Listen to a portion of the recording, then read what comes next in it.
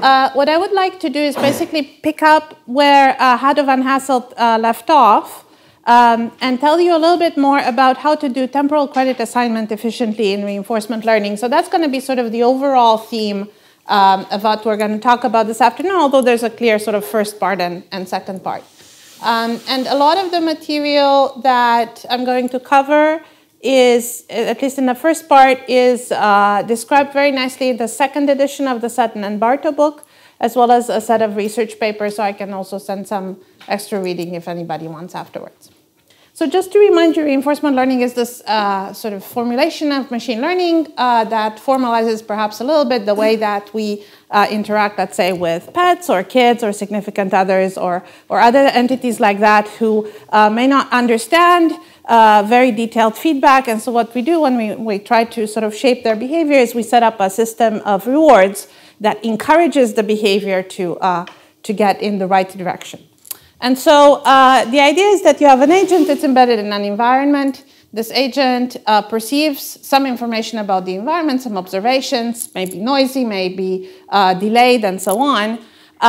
It can take actions, so it can change the state of the environment, and it also receives numerical rewards. And so we're going to try and train this agent to maximize the expected total reward, cumulative reward that it gets. And so the goal, in some sense, is to obtain a policy, a way of choosing actions that optimizes this long-term return of the agent.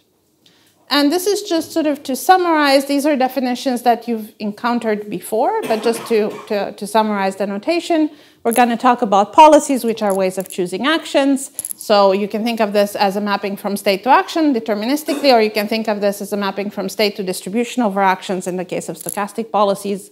And we're interested in how much a policy is worth, and we call that quantity a value function. So the value function that I'm going to mostly be talking about is this one that is the expectation of the discounted reward or discounted return. This is a formulation that we often use for two reasons. For one thing, it's mathematically convenient because it sets up a theoretical framework that is all based on contractions and fixed points, so that's kind of nice. On the other hand, it models certain realistic phenomena like inflation rates, for example, in kind of an interesting way. So the idea is that you're going to have a discount factor gamma that's less than 1. And so if you receive rewards early on, it's better than if you receive them much later. And what we're trying to do is measure how much expected discounted sum of rewards the agent is going to get for some particular policy. Obviously, this is going to be dependent on the way that actions are chosen. And then we're going to search for the policy that optimizes this. And so one general approach, one general framework is to try and take the current data, estimate the value of the current policy, and then based on that, choose a direction in which to move the policy. We're going to talk about this more today. There's different ways of doing that. And then we're going to re-estimate the value of the new policy and kind of continue this iteration. And the main idea when we change the policy is that if we have an action that leads to an improved state of affairs compared to what we expected, then we're going to make it more likely. Okay, and so that action becomes reinforced. Okay, so the sort of classical way to do this, and this is something that Hado has discussed already, is dynamic programming. Okay, so the only, I guess, little bit of intuition that we have on the slide that perhaps you haven't discussed is what does dynamic programming do? Okay, and so what we have here is we're imagining we're sitting at a particular state ST. Okay, that's the white circle up top. And we're imagining all the possible choices of action that the agent has. Those are the dark dots. And then all the possible next states that might happen. Okay? So we can continue to do this. Essentially, you have this tree of all the possible trajectories that the agent could experience. Obviously, the choice of action is under the agent's control. That's where the policy sits. Whereas these other places, so once I've chosen an action, these kinds of transitions to next states, this is the environment. Okay? And so we can think of all of the algorithms in reinforcement learning conceptually as working with this tree of possibilities in the finite case. And then we can think of the different trade-offs that the algorithms do as different ways of thinking about this tree. Okay, so now what does dynamic programming do? Dynamic programming says, let's sit at the state, consider all the possible choices of action and all the possible next states, and what we're going to do is try to ensure that the value at the state up top is basically the expectation based on this one step of look ahead. Okay? And so we can write that down in the math basically by saying we're going to take the expectation of the actions of the agent, that's pi of A given ST, and then the expectation over the moves of the environment, right, which are controlled by P, by the probability of the environment. And we're going to take the quantity of interest. In this case, the quantity of interest is the immediate reward plus the value of the next state discounted. Okay? And so, so essentially what we're doing is kind of a breadth first search, okay, in some sense. Now, obviously, this is pretty clear and clean, okay, and it's very comprehensive, but also could get us into trouble computationally because if the state space is very large, right, then the branching factor here is going to be really big. And typically, the state space is exponential in some other quantity, right? Because states consist of features, and so the state space has combinations of these features and tends to be very big. So there's a curse of dimensionality that manifests itself in dynamic programming, and Bellman actually recognized this from the very beginning of these algorithms, okay? And it comes in 3 different flavors, and sort of to understand that, I've rewritten here one equation that I think you covered with Hado, which is this sort of value iteration equation. Value iteration is a dynamic programming algorithm for estimating the optimal value function that can be achieved in a Markov decision process. And basically says, let's look at the immediate reward and the expected value of the next states. Okay, and we're going to try and maximize this. And so we're going to run an iterative algorithm where we start with some guess about the value function, maybe it's all zeros. And then we're going to apply this algorithm at all states iteratively until there's no more change, right? The change gets under some epsilon. So it's a very nice algorithm. If the state space is fairly small, the action space is fairly small, we can run this, runs fast, and so on. But if you inspect it, okay, there's sort of 3 problematic things with this algorithm. And that's sort of the crux of what reinforcement learning tries to fix, okay? One problem is that we have these loops over all states, okay? And again, the state space in a game like Go, for example, is unmanageable. You can't really loop over the entire state space. So, of course, what do we do when we have this kind of problem? Well, we're going to try to sample because we're machine learning people, and that's what machine learning people do when you have an unmanageable quantity of things. So we're going to sort of estimate these kinds of loops by taking some samples, okay? Now, the action set might actually also be very large or continuous. I'll tell you a little bit later in sort of the second part of the presentation what we're going to do about that. And then there's actually another sort of interesting thing that doesn't quite fall out of the equation, but it's very important, which is that the solution may require chaining many steps, okay?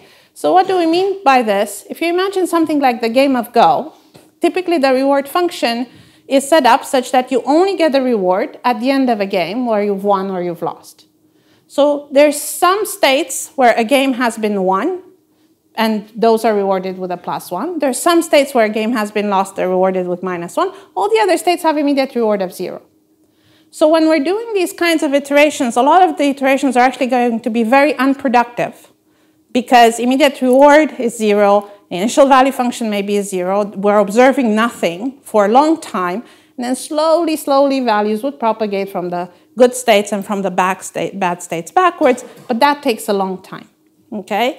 And so, this boils down to the fact that an agent needs to play a whole game and needs to understand how the values change during the entire game in order to understand how to choose actions. So sort of propagating credit, propagating these rewards over many time steps is something that we need our agents to do. And so that's sort of one of the aspects of reinforcement learning that's interesting to think about. Now, one algorithm that tries to do this in a different way is Monte Carlo. And again, this is something you discussed with Hado. And really here, we're just looking at this picture to try to understand what Monte Carlo does, okay?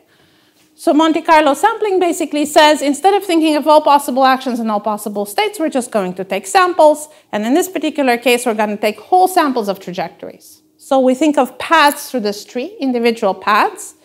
In the case of Go, we might play games all the way to the end of the game. There we know whether the game was won or lost. We can take that reward and attribute it to the whole trajectory.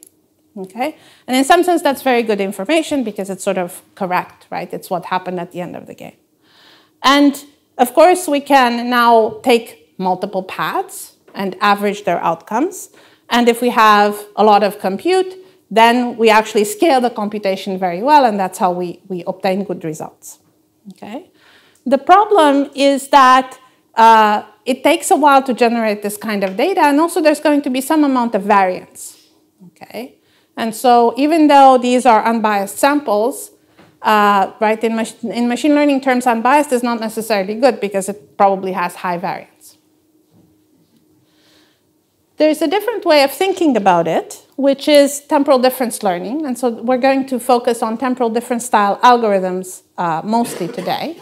And the idea in temporal difference learning is that we're actually not going to play a whole trajectory all the way to the end, okay? But we're actually going to take just one step of that trajectory and then use the estimated value at the end of that one step as a proxy for what would happen from then on.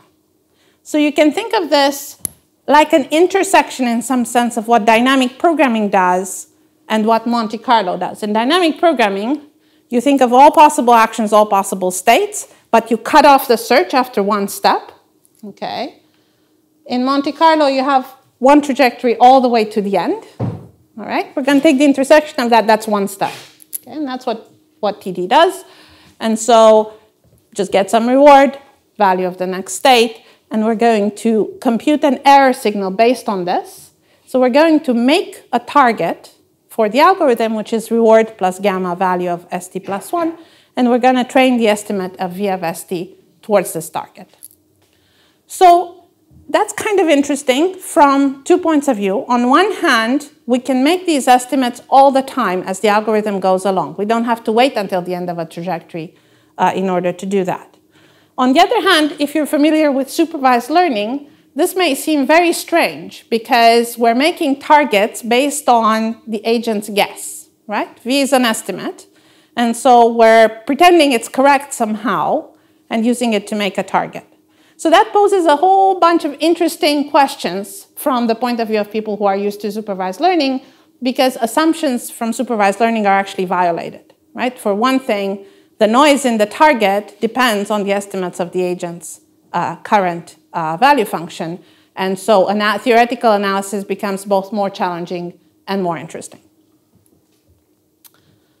Okay, so just to summarize, temporal difference learning methods do two things. They bootstrap, okay, based on initial estimates, like dynamic programming, but they also sample, right? So they don't compute an expected value, they just take a sample and use that like Monte Carlo methods.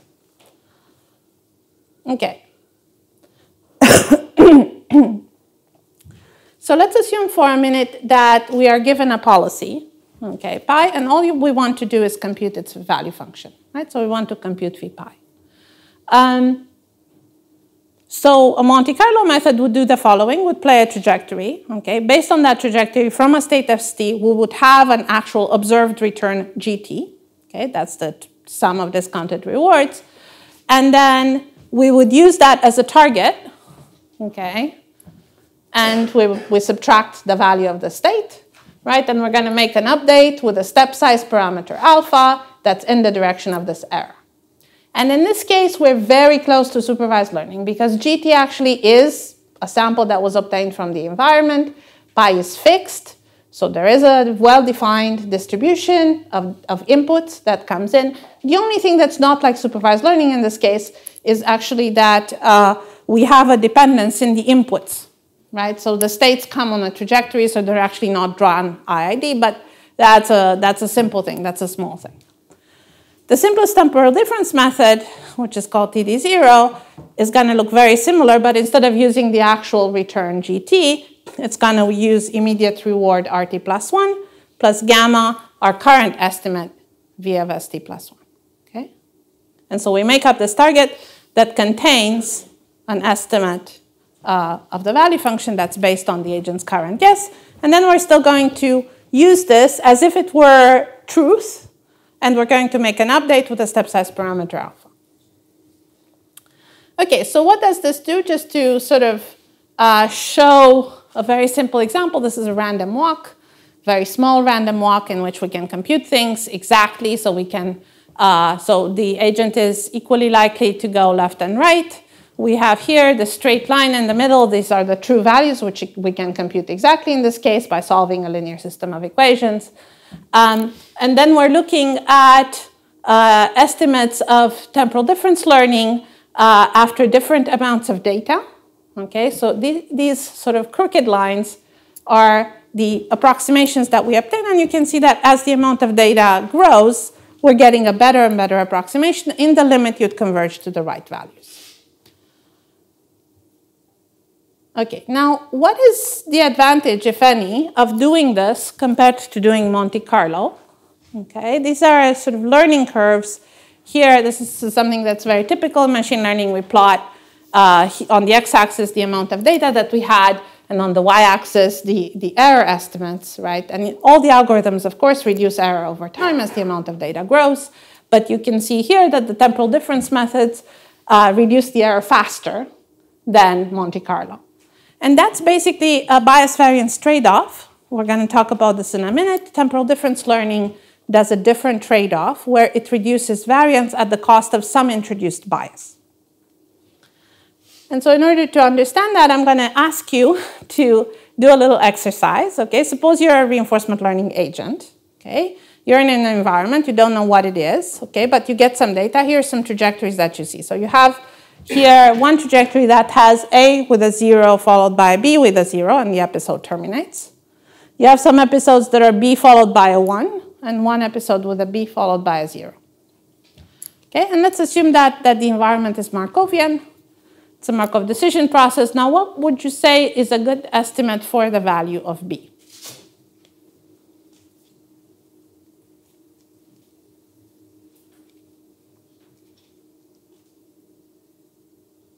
Anybody have a guess? Yes? 6 over 8. 6 over 8. Very good. What's a good estimate for the value of A?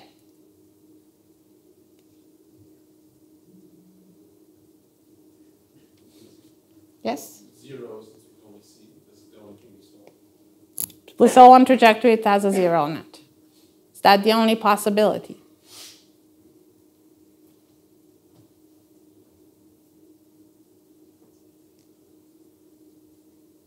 Yes? It's clearly not the only possibility, but it's the only one we've seen. It's the only trajectory that we've actually seen that involves A. We also know it's a Markovian environment. So what does that mean? So Monte Carlo would do exactly what was suggested, which is to say A has a value of 0, it's only one trajectory we've seen, that's the target. Okay? In dynamic programming, what you would do is take this data and fit a model with it. Okay? And the model would ask, where do I go from A? And where do I go from B? Okay? And B clearly goes to some terminal state, right? Maybe it goes to two different terminal states, one that has a reward of 1 and one that has a reward of 0. And based on our guesses, we sort of estimate that we have a 6 on 8 chance from B to get to the reward of 1, right? Now, what does A do? Well, in our trajectories, the only thing that we've seen A do is actually get an immediate reward of 0 and transition to B. Okay? As far as we know, A transitions to B with probability 1. Okay? And the estimated value of B is 6 on 8. So the estimated value on A, if it goes to B, should be 0 plus gamma V hat of B. Okay? which is not 0. And it's not exactly what we see in the data. It is kind of, right? But it depends. We're making here an assumption that the environment is Markovian, and that assumption bakes in some prior belief about what the value of A should be, essentially. Okay? It's not a Bayesian prior, right? But it's an initialization that's based on the value of B. So that's the kind of estimate that you get based on temporal difference learning, right? The idea is that you take the data, you fit the model of the environment based on counts or any kind of empirical thing like this. And if you were to run temporal difference learning on your data over and over again, you'd get this kind of result where you've built the Markov decision process and now you use it to make your guesses. Okay. So what happens here, okay, is that if we do Monte Carlo, what we obtain is a prediction that minimizes the mean squared error on the training set. Okay? The trajectories that we've observed, and that would be 0. If we consider the fact that the problem is actually sequential and it's a Markov decision process, we actually would set the value of A to gamma v hat B. If gamma is 1 in this case, then we're just going to take the value of A to be the same as the value of B, despite the fact that we've never seen a good outcome from A in the data set. Okay? So the way you think about it is you do a maximum likelihood estimate of the model of the process, and then use that approximate model to compute the value function. And that gives you a different path, and it gives you a different estimate, and it is biased by the fact that you're making the Markovian assumption. Okay? But at the same time, it reduces variance. Now, why does it reduce variance intuitively? Well, in this case, you've only seen one single trajectory that comes with A in it. Okay? Whereas there are many more other trajectories that have B in it, and you're kind of leveraging all of that data in order to estimate the value of A. So sometimes people call this the certainty equivalence estimate. Okay? And it's clearly different. In the limit, as you get an infinite amount of data, and if the environment truly is Markovian, you will converge to the same answer. But in the short run, it is not the same answer. Okay, now what happens when we have function approximation and we're trying to use these kinds of methods? Well, what we're going to do is, instead of thinking of the value function as having one entry for every state, we're going to think of the value function as being parameterized by some parameter vector theta. Okay, so v hat now might be a linear function approximator, or maybe it's a neural net with millions of parameters. Doesn't matter what it is. Theta is just a vector. And so now we can use this, this function approximator in order to provide targets. So how are we going to obtain an algorithm out of this? If this were stochastic gradient descent, what we would do is we would take an error measure, something like the mean squared error, right? In this case, we don't have the mean squared error. We have a sampled squared error that we compute at time step t. We take the gradient of that error signal with respect to the parameter vector theta, and then we'd make an update to the parameter vector in the direction that minimizes the error with some step size. Okay? So for value function approximation, we have some target at time step t. We have the squared error, typically. And so we would take a gradient estimate of this. Okay? And that would have to take the gradient of this error signal. Now, in the case of Monte Carlo, this is perfectly fine. The target is fixed. Okay? It does not depend on our estimates, and so we can just take the gradient with respect to v hat. We're going to do something that's a little bit strange. Okay? We're basically going to do the same kind of thing in the case of TD, even though we know that the target actually has the parameter vector in it. But if you try to do this exactly correctly with a gradient-based algorithm, and in the most vanilla fashion, you get garbage. And so you can't do it. Okay? And so instead, we're going to pretend for a minute that the target's fixed. Okay? And so the second term, we're not going to have a derivative from the target. We're only going to have a derivative from v hat of st. And we can compute that if our approximator is differentiable, and that's how we get what Sutton and Bartabuk calls a semi-gradient method, okay? It's not a technical term. It really just means we're only going to take the gradient on one of the terms, not both of them, okay? And in the linear case, that gives you a very nice estimate over here, where the gradient is just going to be the feature vector of the state. And you can do the same sort of thing with action value functions, and everything works out basically the same way. In the case of action value functions, the features are on states and actions rather than just states. Okay.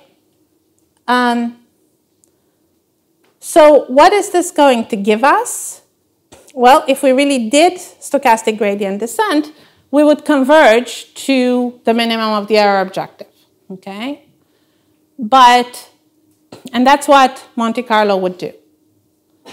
And you can do the analysis. It's not a very complicated analysis. So in the case of linear function approximation, we have one globally optimal solution, and doing this procedure will converge to that.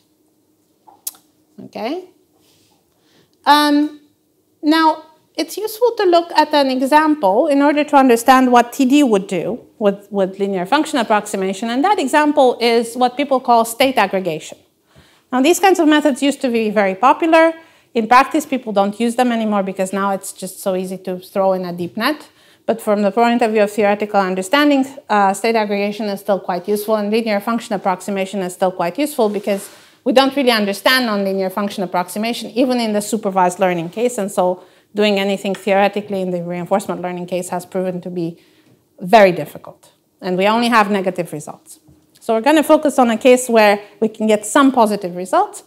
So in the tabular sort of state aggregation case, you can have a state space. Maybe it's continuous, maybe it's discrete but very large. What we're going to do is essentially partition it into buckets, disjoint buckets.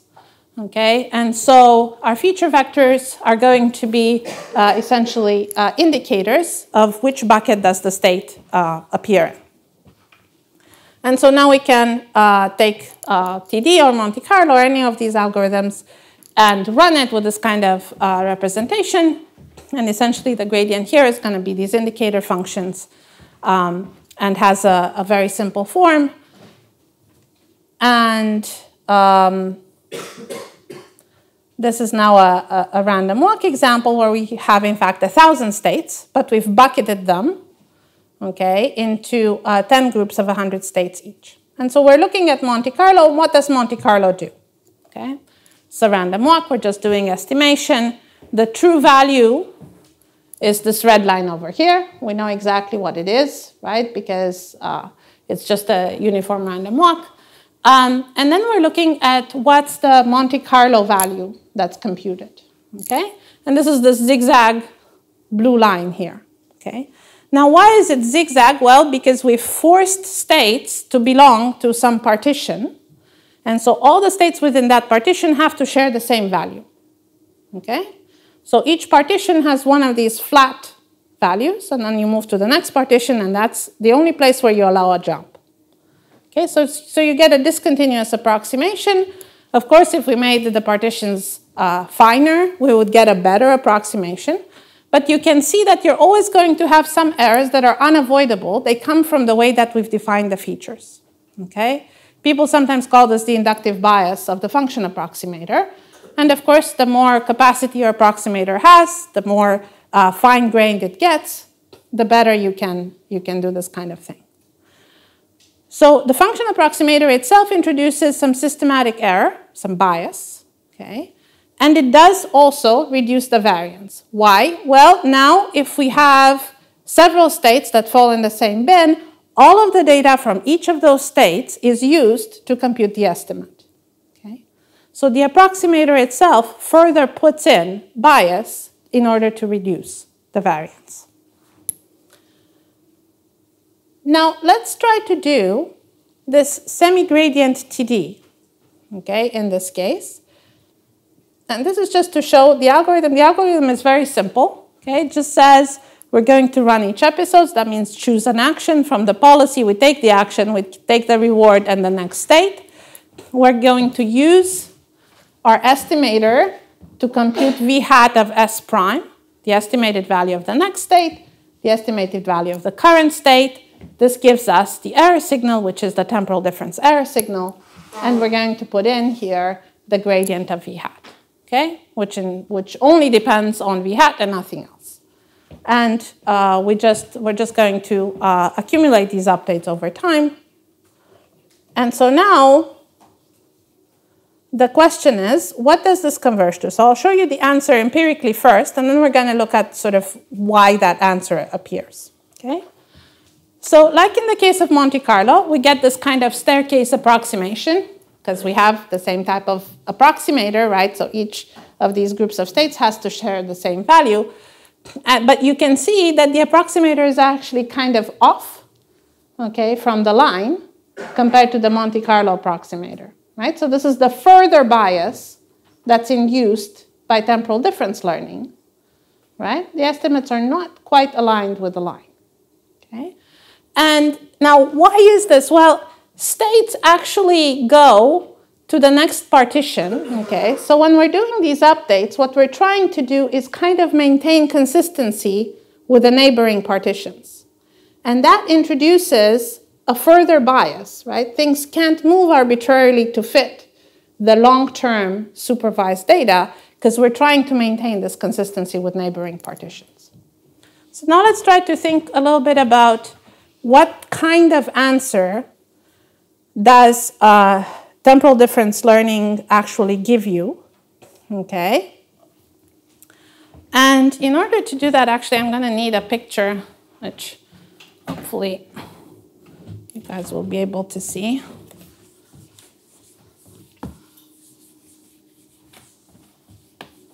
And then we're going to look at the math. So let's assume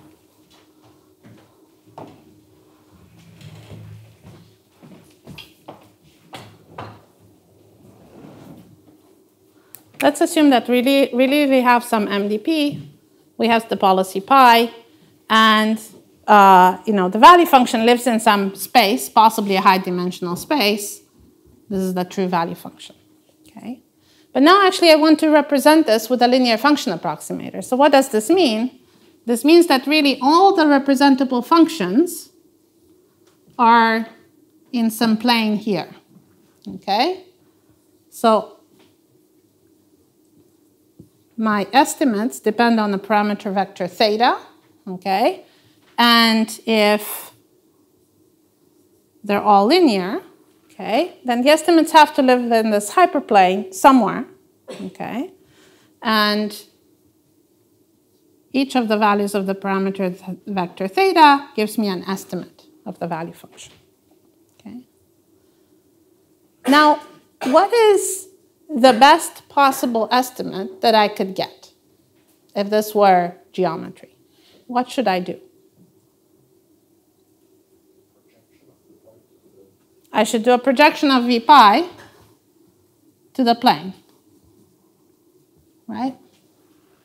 And that's the best possible thing that I could do, okay? So this is actually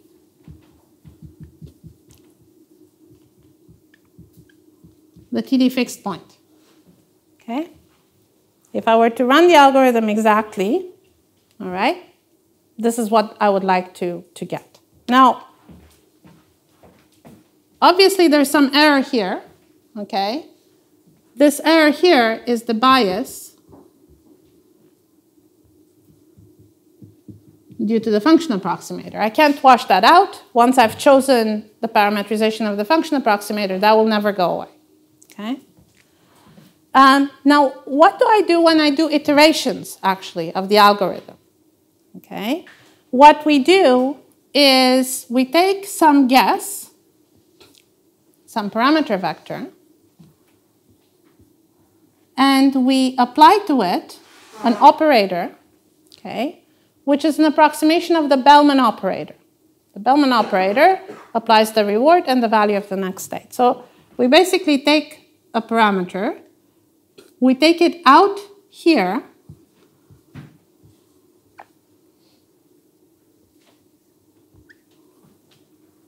okay, by applying the reward and the transition probability that's estimated, and then we project it back down.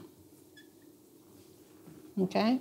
Then we're going to take it up again and project it back down. And essentially what we would like is to have these iterations converging, if everything goes well, to the projection, because that's the best possible thing. Okay? So the analysis of these algorithms is a little bit different from what you normally do in supervised learning, where you think of the squared loss and so on. You have to think of these iterations and the fact that we apply a Bellman operator and a projection, a Bellman operator and a projection, and you need to think what's happening during these iterations, right? And ideally, what you would see is that the distance to this projection of the value function should be shrinking, right? And if we can set up a contraction on that, that would be great, okay? That doesn't mean that we're doing gradient steps at all, okay? We need to set up a contraction, but that's not necessarily a gradient of some global error function. And in fact, there's a nice paper from '89 that shows that these kinds of algorithms are not the gradient of anything, okay? But you can set them up to be contractions and then they'll still converge. So it's a very different kind of analysis that we do. So that's sort of outlined over here what this analysis looks like, okay? We have a TD0 update, okay, on top. That's just sort of writing out in the linear case what we would be computing.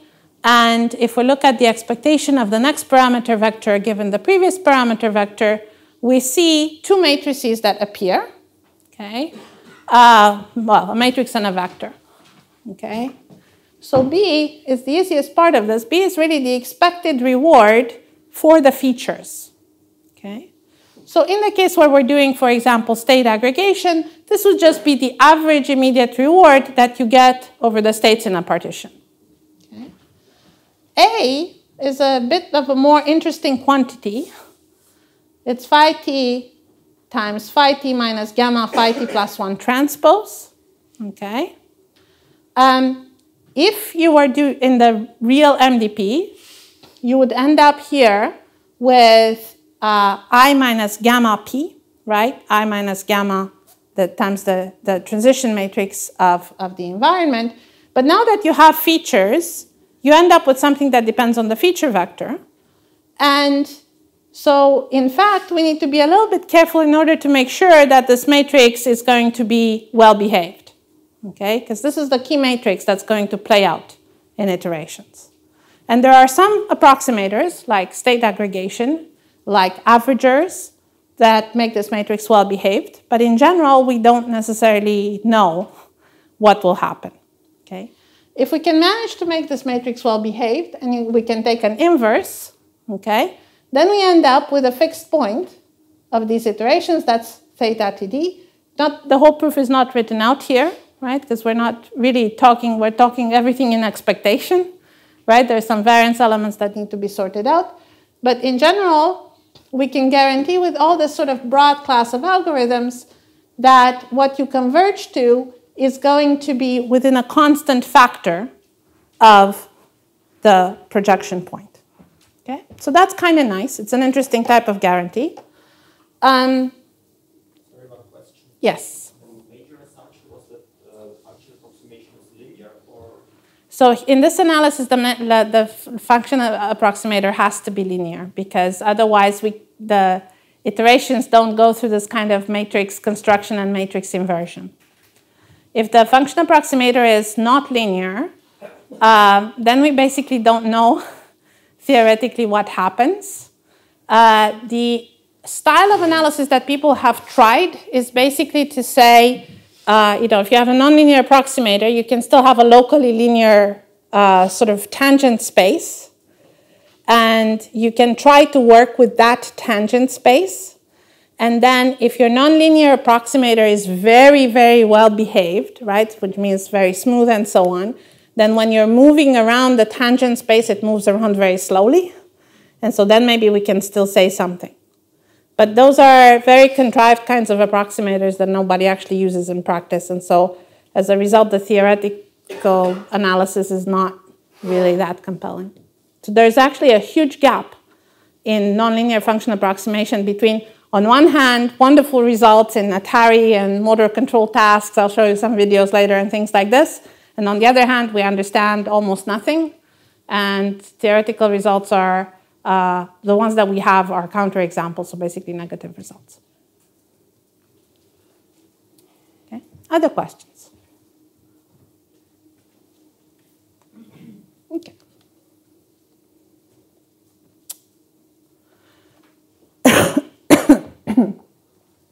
Okay, so basically what we have, what we're sort of constructing, is a more unified view of reinforcement learning algorithms that has multiple types of algorithms in it, okay?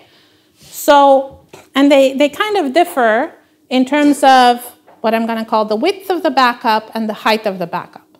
So if you think of this tree of possibilities, right, the width of the backup says, do I look at all possible next actions and all possible next states, or just some of them, okay? So if I look at all of them, right, and I look at one step, it's dynamic programming. If I look at all the possibilities and I look as deep as I want, that's basically exhaustive search, right? And you can do exhaustive search in fancier ways. There's now a resurgence, for example, of evolutionary algorithms for doing this kind of search in various interesting ways. If, on the other hand, what we're doing is looking just as samples, one-state samples from the expectation, then we have this gradation of algorithms. On one end, we have temporal difference learning. On the other hand, we have Monte Carlo methods. Okay? Now, you can see that there's a space in between there. It would be interesting to actually fill in that space. Okay? So what we're going to talk about now is how to fill in that space. And the goal is basically to have some nice interpolation between Monte Carlo, which in some sense, you know, is pleasing and conforms to our intuitions of minimizing mean squared error, right? But maybe has high variance, and on the other hand, TD, which has a lot of bias, right? Maybe we can get something that's kind of in between and the best of both worlds. So we're going to try to do that now. Okay, and so the idea is quite simple. Why limit ourselves to one step, right? TD makes this decision that we're going to wait one step and then make a guess about the value function, but you could just wait n steps, and n could be anything you want, okay? You could do it for 2 steps or 3 steps, and so on, if you wait all the way until the end of the episode. So if you go to infinity, right, you get exactly Monte Carlo. And so that's the idea of n-step TD predictions, is to take these snippets of trajectories. We start from the top, we take the rewards along the way, and at the state where we stop, we're just going to use our value function to compute an estimate. Yes? Do you always start at the same point? Do you always start at the same point, or do you get it to a certain state? We are assuming that we always start in the same state distribution. So it's not necessarily the same state, but there is an initial state distribution. And so oftentimes, in fact, when we do function approximation, when we compare different algorithms, we compare them with respect to the values of the states in this distribution, which may be non-exhaustive. Are there any other questions?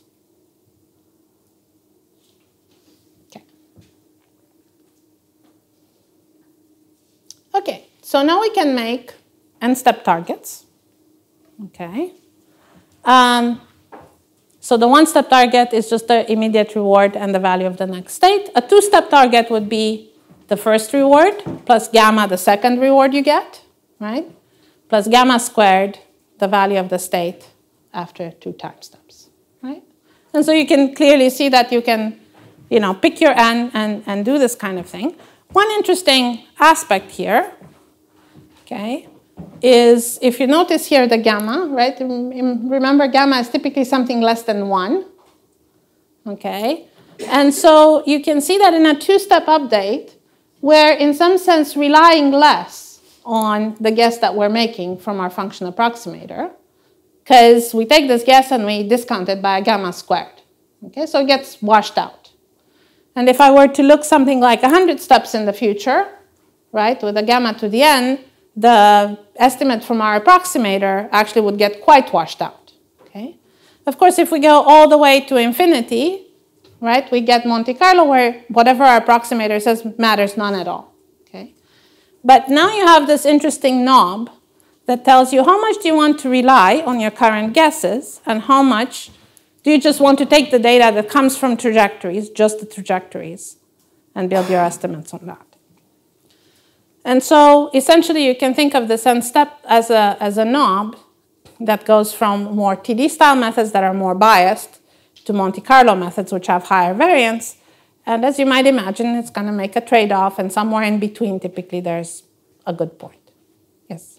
So this discount makes the returns just propagate a little further into the network? Yes. But not everywhere? Not everywhere necessarily, that's right. So if the network is too deep, we can still get the problem of not seeing anything in our single step? Yes, okay. That's correct. And so we're going to need to still work on that problem. So this is a little bit of the answer, it's not quite the full answer. Okay, any other questions? Okay, so this is sort of what people sometimes call the forward view, okay? So you have your agent, okay, it's sitting there at state ST, and there's a trajectory that's going on, and the agent is looking on that trajectory and taking some chunk of it, n steps of it, and making a backup for itself at time step ST, okay? And then it sort of jumps to the next state. So you always have to remember some things in advance, right? You have to remember always n steps, what's happened n steps from now in order to make a backup. And the backups are a little bit delayed. Okay, so if I have a 10-step TD algorithm, it has to wait for 10 steps in order to have a target to update towards. Okay, so sometimes it's a little bit problematic, but usually it's not a big deal. Okay, so like I said, the estimate is basically available at time step t plus n, and that's when we're going to make an update. Notice that all these algorithms always look very similar, right? We always have a target and we have the current estimate, and this target in this case is this kind of n-step return. Okay. That's not a real return, isn't it? This is now a real return and not an estimate. This is a real return plus the estimate comes at the nth time step here. So it still has an estimate there. But because of the gamma in front, that estimate plays less of a role. So we're relying more on the data and less on our guess. Okay. Okay, so this is just to sort of illustrate what does this give us. And so what does this plot have? We're looking at different values of n. We're looking at multiple values of the step size alpha, right? Because, of course, alpha also plays a role in trading off bias and variance and trading off the speed of learning. So alpha is our step size here. Obviously, for different algorithms, we're going to have different optimal alphas. So here, these are small examples, so we can run things exhaustively. And we're plotting the root mean squared error in the estimation compared to true values averaged over the states, okay? But averaged over 10 episodes only. And the reason for this is that we really want to see the bias variance trade-off, and that happens when we don't have that much data, okay? And so what you see is something very characteristic, right, which is these U-shaped curves. In supervised learning, you see the same sort of thing when you have bias variance trade-off. There's, typically some parameter that you're varying, like in this case, the step size, and the best trade-off is somewhere in the middle. But there's a further interesting aspect to this, okay, which is that the n, right, the number of steps, also creates a trade-off, okay? So this red curve here, n equal to 1, this is TD0, okay? The curve all the way on the top there is essentially Monte Carlo. And so what you see is actually that that's pretty terrible after just 10 episodes. And that's because of the variance. Okay? This one has high bias, but it's got lower variance, and so it's doing better in this case. But the best ones are somewhere intermediate. Okay, in this case, the best one, really, if I took the best learning rate, is perhaps this n equal to 4. Of course, this is problem dependent. Okay? But now you have this extra knob that allows you to trade off bias and variance. There's been quite some interesting research trying to establish if there's an optimal schedule for this n. if somehow you can start with, it's small and make it big or the other way around. It's really not clear how to do this in some kind of principled way. And so right now people still do it basically in the machine learning way by trying it out and getting lots of experiments and then staring at these curves and picking out what's the best one. There's been some work also in trying to do this optimization automatically, of course, over time, but not in sort of based on analytics, just based on using populations of agents and using averaging over that. And the same kind of effect you observe when you have function approximation. So this was our tabular example over here. This is the big random walk with 1,000 states. And you see the same sort of thing, the U-shaped curves with a step size, and then temporal difference, learning TD0 being here, Monte Carlo still being terrible, okay? And these kinds of intermediate values of n doing the best. Okay, any questions? Yeah. So here you're using a constant learning size. Mm-hmm. What happens if you use a decaying learning size? So from a theoretical point of view, in fact, you should always use a decaying step size, because with a fixed step size, what happens is you will get to the neighborhood of the solution and then you'll jump around. And the size of the ball in which you jump depends on the step size. So if you want to actually stabilize, you need to decay it over time. And the same Robbins-Monroe conditions that apply to supervised learning have to be done here. So any schedule for the learning rate that essentially brings it, so that the sum of the squares is finite and the sum of the learning rates over time is infinite will do. But empirically, of course, some schedules are better than others. And so especially like decaying things too fast can be a problem. Now, again, this is a question that, in practice, people try to avoid because it's just harder to optimize a schedule than it is to optimize for a fixed value. And we don't have, right now, that many good options. There's been some really interesting recent work on meta-learning that tries to address this problem in a more systematic way. So meta-learning in general means you're trying to learn the hyperparameters in such a way as to do well on a collection of tasks. And there was an interesting paper by Chelsea Finn and Peter Abil last year that essentially formulated that problem and then proposed some solutions, including for some of these reinforcement learning algorithms in order to tweak things like the learning rate. And so I think there's a lot of excitement right now. We still don't know if that's really the best solution, but it's promising.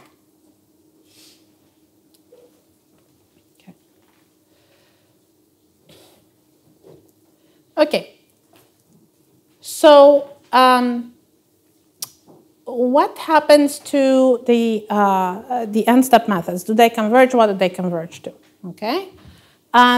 Again, one way to think about this is by thinking about this sort of error reduction property. So if we have an n-step return and we compute the maximum error, right, of that n-step return with respect to the true value function, okay, what does that do? Well, you can see that you're going to end up with a gamma to the n, okay, constant in front of the max error in the one step. So this is all tabular, okay. In function approximation land, things are a little bit messier, but you can see something quite similar, okay.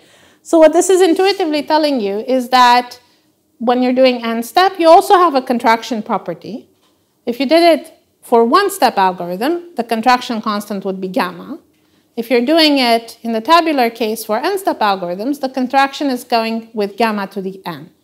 Okay, so typically it goes faster, right? The worst error goes down faster. Another thing that I would like to point out is that very often we do these analyses in using infinity norm, okay, as opposed to L2 norm, because it's just a pain to work with the L2 norm in the case of reinforcement learning. But typically, all of the analyses with significantly more pain can be made to work with other kinds of norms as well. It's just a matter of the math becomes more involved, and it's not always clear that it provides us any further information because the results end up being quite similar. So I want to show you one sort of cute tidbit that's going to become useful a little bit later on that's related to this kind of contraction property, okay? Which is sort of a different way to think about the model. Okay, so here's the Bellman equation for policy evaluation. Now I'm writing it in vector matrix form, okay? So V pi is the estimate of the value function, R pi is the actual reward, okay? And gamma p pi is the true matrix, transition matrix of the MDP when I put policy pi in it with a gamma in front. So you can think of this like gamma p pi as one matrix F, okay? And so sometimes we call this the Bellman operator for policy evaluation. And why do we call it the Bellman operator? Because you can imagine any value function, and you can imagine applying this operator to it over and over again. Okay? And as we discussed, this operator is a contraction, right, with a gamma constant. So now, of course, we can expand this, right? We can expand it and make it two-step, right? So we do the algebra here. Nothing really interesting happens.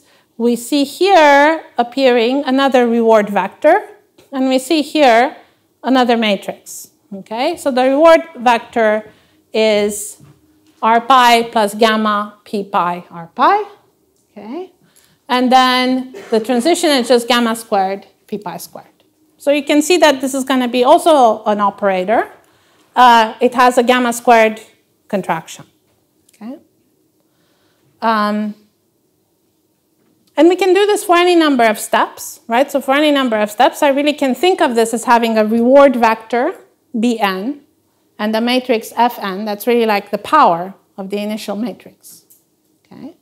Now, people who do this kind of thing, for example, in computer graphics or in animation or something like this, don't like to think about this as two different entities, right? There's the vector and then there's the matrix, and then you have to do something different to the vector and the matrix. What you do is you work with homogeneous coordinates, okay?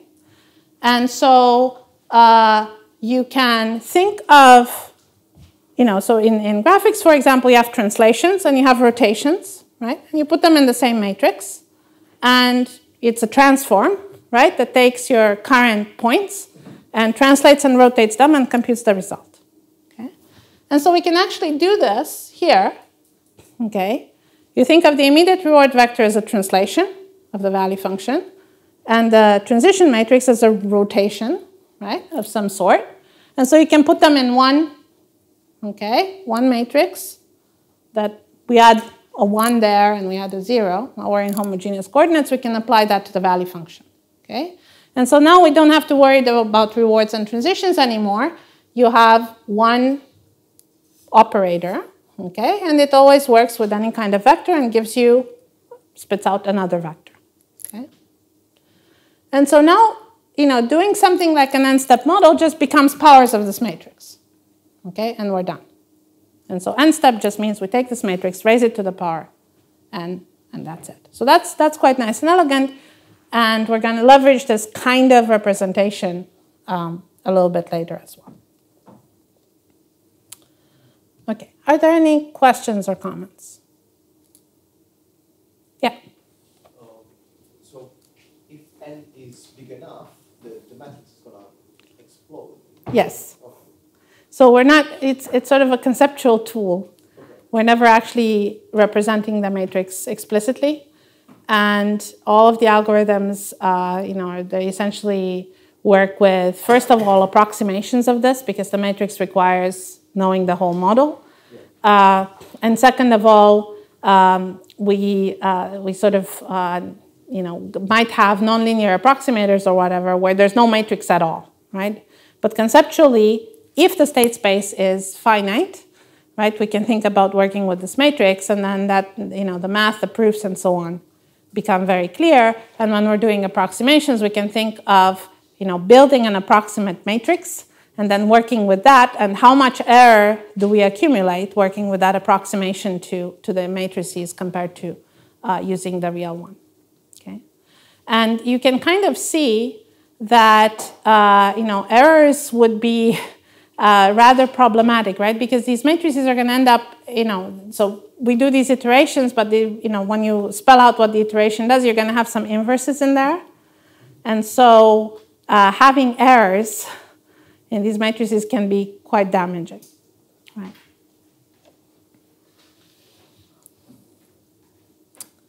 Okay. So now we can do basically all the kinds of things that I said so far to action value functions. And with Hado, you discussed one specific algorithm that leverages action value functions, which is Q-learning. Okay, but there's actually several such algorithms.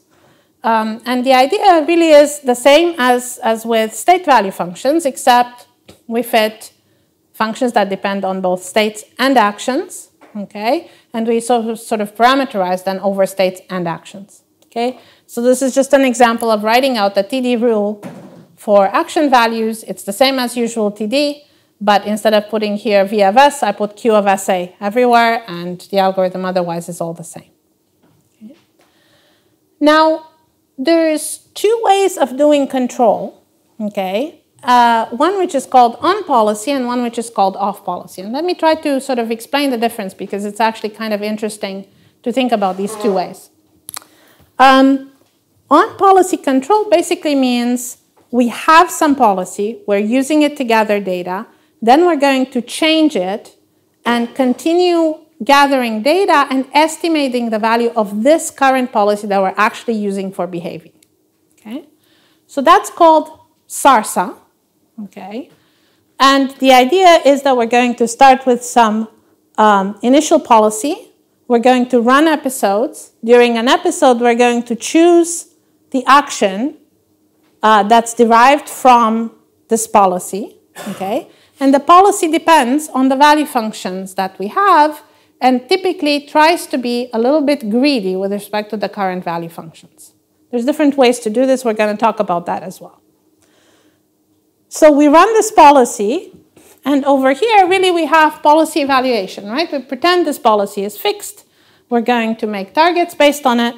We're going to use TD updates here and move the Q values. Except, of course, once we move the Q values, the policy is in fact going to change. Okay? So one way to sort of visualize what's going on is that we have a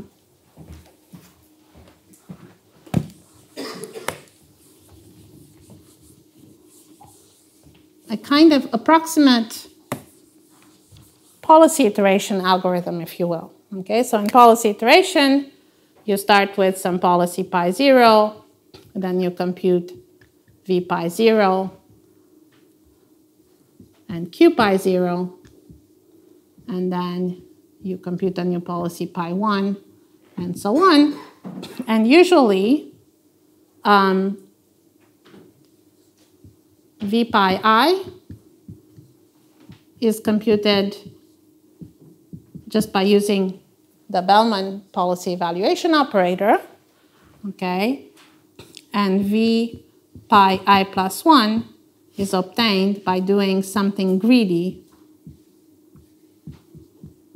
to q pi I. So gamma is typically thought of as a greedification operator, could be taking the max action at one step, could be taking the max action at all steps, could be taking something like epsilon greedy, where the max action has more probability than all the other actions, right?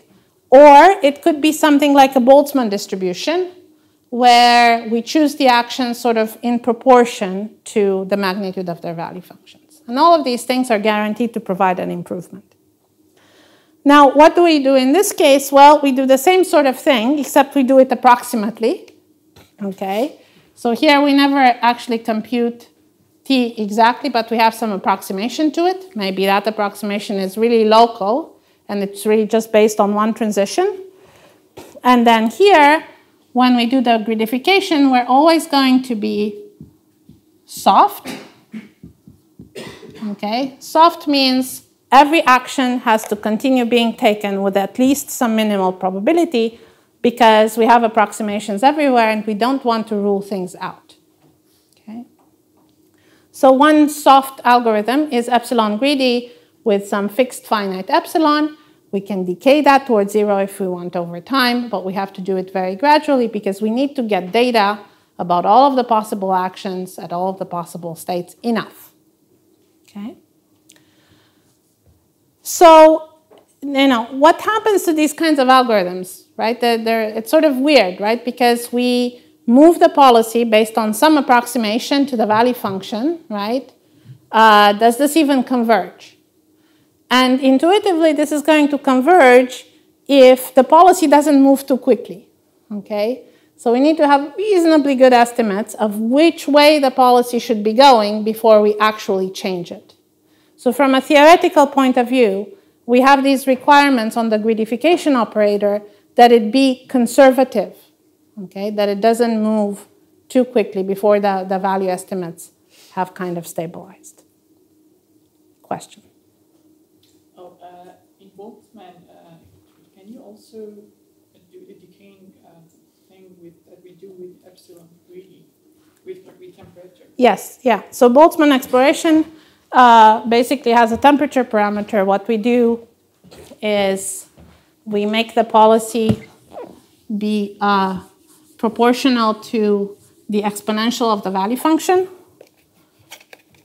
So if we have estimates q hat of S and A, the probability pi of taking action A in state S is going to be proportional to E to the q hat of S and A. So this means, we take these quantities and we normalize. And of course, the exponential means that we don't have to worry about the sign of Q, right? It's going to be taken care of. And so in this case, we take it to be proportional to Q hat divided by some temperature parameter, right? So typically we start with tau very high, which means that, so if tau goes to infinity, then pi basically goes to uniform. And then what we do is we anneal this. So tau goes to 0 over time. And this tau goes to 0 over time. Basically, pi goes to greedy. And if we do this slowly enough, and the value function converges to the optimal value function, then that's a good idea. And again, in principle, everybody knows that you should do this with decaying temperature, but in practice, often we just pick one because the schedules can be finicky, right? Yeah. What's the difference between this alpha and the gamma? Both are like real numbers between 0 and 1. But they have very different meaning. So gamma is, you think of gamma basically as being the horizon of your problem, right? For all practical purposes, it tells you over how many time steps do you really care about the value function, right? So we don't have a fixed horizon. It's not that we care only about 100 time steps. But gamma, since gamma is less than 1, effectively imposes, from a numerical point of view, a horizon on the problem. Alpha controls the magnitude of the steps in the updates. Okay, so sometimes you think of gamma as being part of the environment, whereas alpha is something that the agent has. And so the agent can decide how aggressively it wants to make these kinds of updates. And from a sort of numerical point of view and from the point of view of convergence, they have very different roles, right? So for example, alpha is something that you take down to 0, whereas gamma you never take down to 0. Gamma is fixed, right? And so we have many of these parameters. They all are, things between 0 and 1, but their meaning is very different. The effect is different. And the way that they play a role in convergence properties is also different. And unfortunately, it's hard to get rid of them. So we end up just running a lot of optimizations of hyperparameters. Okay. So now what's the contrast between this algorithm, which is a non-policy algorithm, and Q-learning? Okay, Q-learning is something that Hado discussed, right? Which is the algorithm over here. Q-learning updates with a max. Okay? And one way to think about the distinction is, again, by thinking of these kind of backup diagrams. So what does SARSA do? It considers a state action pair and the next state action pair, and that one's sampled from the current policy, right, which is somehow greedy with respect to the value function. What Q-learning does is, no matter what the policy would like to do, Q-learning considers taking the max action. Okay? So you're at the state action pair. You consider all the possible things that you could do from the next state that you happen to sample, and then you imagine that you do the best. Okay? But then you're actually going to do something else, something arbitrary, right? So this is basically you sitting at lunch and imagining that you're going to eat this really healthy meal and then going and getting the pink cake, okay? But you're not going to actually back up with the pink cake, right, directly. You're going to back up with the value of this really healthy meal. So it's a very optimistic kind of view of the world, right? You imagine yourself always doing the right thing, but then you allow yourself to do the wrong thing, okay? Interestingly, this converges, given an infinite amount of data and given, assuming that you get infinite amount of samples from all the states and so on, converges to the optimal policy, okay? So, what does this mean? Well, this means the agent knows the best thing to do, might not do it, right? This might sound familiar. We might all know what's the best thing to do. We might just not do it, okay? But the agent in principle could be optimal. Now, there's an interesting illustration of the distinction between on-policy and off-policy algorithms, right? Off-policy more generally means you have data from some policy, but you're actually thinking of some other way of behaving, okay? And sort of to illustrate the distinction, there's this little example called the cliff world, okay? So the cliff world is a little navigation task. The agent starts at the start state and has to go to the goal state. And it receives a large negative reward if it falls off the cliff and breaks itself. And otherwise, it's just penalized per time step, right? So it's essentially a minimum time to goal task. And it's perfectly deterministic, okay? So the optimal path, the shortest path, is to go hugging the cliff, okay? And carefully always take the right action until you reach the goal. That's the shortest path. But of course, our agents sometimes take random actions because they have to get information, okay? So the agents behave, let's say, in epsilon greedy fashion. They have some probability of taking the suboptimal action. So now, what do the two algorithms learn? Well, in the limit, with infinite amount of data, Q-learning will learn to go by the cliff. But if we're actually running an epsilon greedy policy, Q-learning is going to be pretty bad on the actual trajectories that it runs. Because it always has 1/10 of a chance of taking a random action, and if you're next to the cliff and you take a random action, then 1/4 of the time you're actually going to fall off the cliff and you're going to hurt yourself. Okay? So the actual returns that we obtain when we run the algorithm, even though the agent has the optimal value function perhaps, right? But it does some random stuff and so it hurts itself. Now, what does SARSA do? SARSA learns a more conservative policy because it actually backs up from these bad actions, right? And so it understands that its behavior has some randomness in it, and so it can't go always near the cliff. And it ends up taking a path that is a little bit away from the cliff, so that the likelihood of you making, 3 dumb moves in a row is actually quite small, okay? And the actual return ends up being higher. So that's the difference between on policy, right, actually estimating based on the data that's consistent with that policy, and off policy, which is this kind of dreamy state where you're estimating based on some other policy. Not one of them is better than the other, right? These are two different classes of algorithms. They have a trade-off, okay? The power of off-policy learning is that you can use data from anywhere and dream about anything, okay? That's kind of nice. But then you might have these sort of unrealistic expectations, right? So that's kind of the interesting bit about these things. Now, there's actually something that's intermediate, which is called expected SARSA. And expected SARSA is kind of like SARSA, but instead of just taking one sample of what happened to the agent, it considers an expectation over the possible next actions, but this expectation is taken with respect to the agent's current policy. Okay. And so if the agent's current policy is purely greedy, then you actually get Q-learning, and otherwise you just get this kind of expected update. And so it kind of interpolates between SARSA and Q-learning. And it's an interesting algorithm because it actually gives better performance. So this is the cliff walking task. And we're looking here at the rewards obtained per episode. Again, we're as a function of the step size because all the algorithms have different performance based on the step size. And what you can see is that when you run, and so here we have the intermediate performance, and then we have sort of the performance that's obtained in the long run.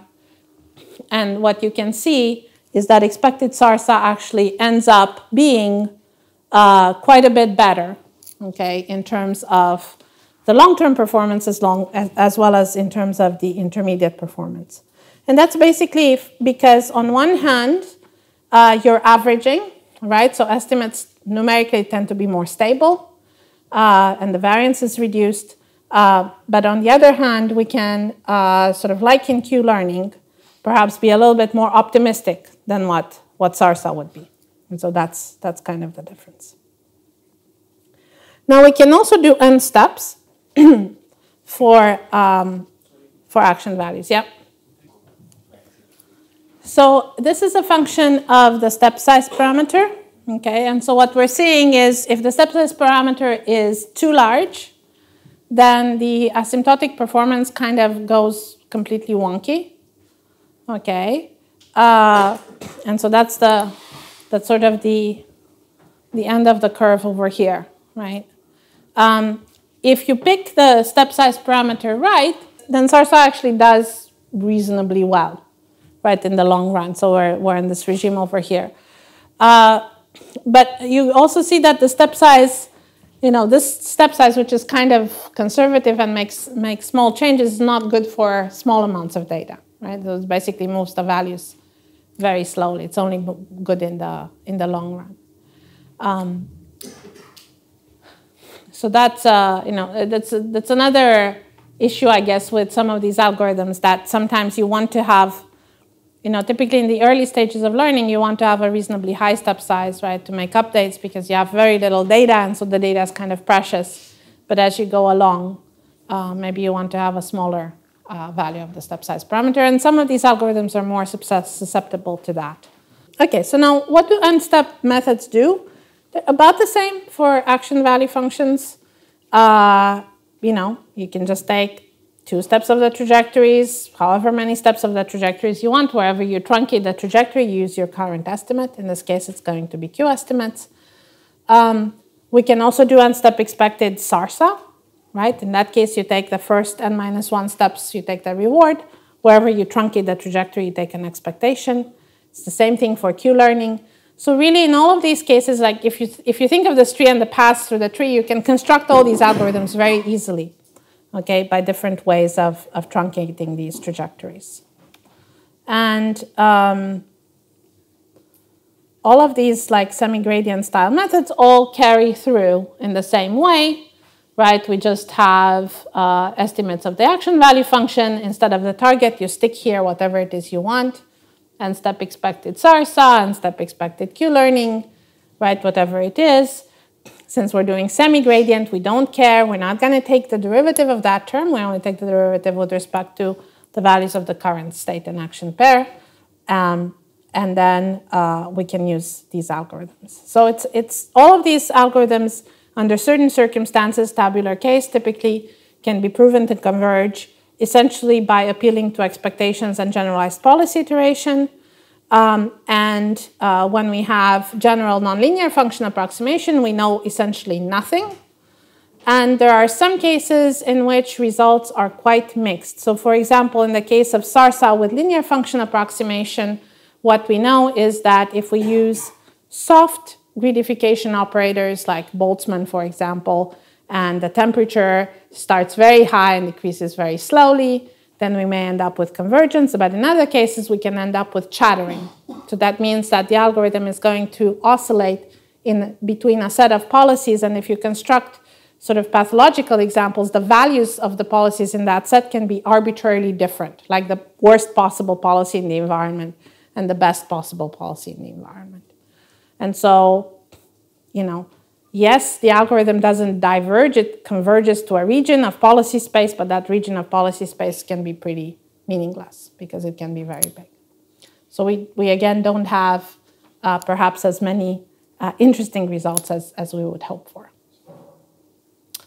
Okay, so let me see if I can, So I'll show you one example of the trade-off in n-step methods, which is kind of the same as before. This is a classical toy problem for continuous control called the mountain car problem. And this is, along with many of these other examples, it's available in this collection of environments called GIM that's provided by OpenAI and that many people use now as a standard for benchmarking different algorithms because there's a standard collection of environments and also there's some existing code of algorithms to compare against. And so mountain car is a control task where you have this little car is trying to drive up on a hill. The goal state is on top of the hill. It can thrust forward, it can thrust in reverse, or it can put in no thrust. And then there's some equations that describe the next position and the next velocity. The interesting thing about it is that from some positions and velocities, the car basically cannot just accelerate all the way to the goal. Then things would be uninteresting. But actually, it has to sort of build momentum. And so it has to go back and forth, build momentum, and then it can get to the goal. And so the value function ends up with these kinds of discontinuities from two different similar position and velocity pairs. In one case, you can get to the goal directly. And in the other case, you just don't have enough current kinetic energy. And so you have to do this kind of build-up. And it's very easy to formulate this as reinforcement learning because we can just say you get a positive reward at the goal and there's some discount factor. And so you want a minimum time to goal task. And so we can do here a comparison of these n-step methods. Again, n-step SARSA, n-step expected SARSA, and look at the trade-off that's caused by the different values of n. And what you can see, like in the previous examples, is that, first of all, yes, alpha matters, right? You have these kinds of U-shaped curves, and the intermediate values of n are the best. And these are some sample log-scale learning curves here. Okay, where you can see that the difference between, let's say, doing 1 step and doing 8 step in this case can actually be pretty big, given the fact that you have a log scale on that axis there. So typically, the n step with some n greater than 1 is actually better. Now, I'm actually not going to say very much about important sampling because that would take too much. What are our conclusions regarding n-step methods? Well, we can generalize all of our algorithms. Usually intermediate n is better. There's some extra cost in the computation because you have to do these delayed backups, so you need a little bit of memory. But it's actually interesting that n-step methods have really made a comeback with the resurgence of deep nets. Because from the point of view of a deep network, what you do is you make a buffer, a replay buffer, of lots of states, state action pairs, and their targets. And it doesn't really matter if that target is a 1-step target or an n-step target, right? Then you're going to sort of collect things from the buffer and then do some updates. And so for this type of approximator, really these methods are not that much worse than usual things. And a lot of theoretical results are actually applicable and generalized very nicely to this case of multi-step bootstrapping. Now, there is one more sort of idea that can make this a little bit nicer in the case where we want to do things online, and that's the idea of eligibility traces. One way we can think about it is that instead of picking an n, we're going to make a mixture, okay, of all the possible n's with some other parametrization. The interesting bit about this is that it can be viewed, on one hand, it can be viewed as a form of linear filtering. On another point of view, it can be viewed as a memory, but a memory that fades with time. Okay, so like a limited type of memory. And I'm just going to show you first a little sort of simulation of what this looks like. Okay, so this is an agent that has an eligibility trace. And you see these little dashes that it leaves behind? Okay, that's basically the extent to which it wants to update all those states or remembers all those states. Okay, so in this case, the agent wants to go from start state to goal state. There's an obstacle. It shouldn't run into that obstacle. Okay, and as it goes along, it kind of remembers where it's been. Okay, and it will update all of the states in the trajectory to some extent. Okay, and the extent is proportional to the length of these dashes. Okay, and what you can see is the agents. So this is sort of like replaying many times the same kinds of things from the beginning to end. At the beginning, the agent doesn't really know what it's doing, so it's kind of like going around in a weird way. But then it finds this path. Okay, and always the states that are closer to where the agent currently is are going to get more update. And the other states are going to get less update. Okay, so we have this kind of fading memory. So we're going to implement this sort of very easily from a computational point of view using a form of decay.